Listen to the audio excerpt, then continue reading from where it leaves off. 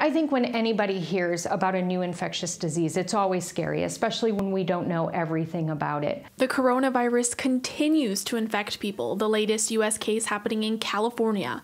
Although this individual tested positive without traveling to affected areas, Arizona Pharmacology and Toxicology Assistant Professor Jun Wang says some patients may not know they're carrying the virus. The patient from California might get the virus from someone who does not show symptoms.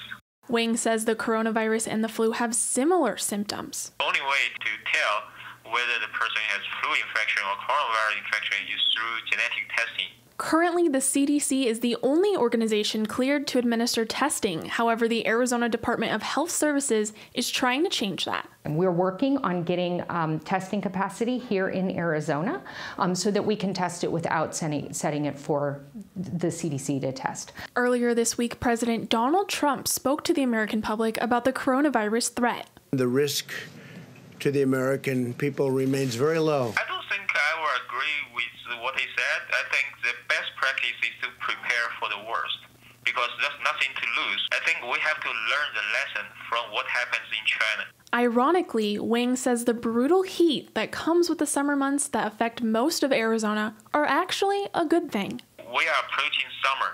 It's dry and hot in Arizona, and those are doing us a favor. Viruses don't like those dry, hot weather. So dry, hot weather will help minimize virus spread in Arizona.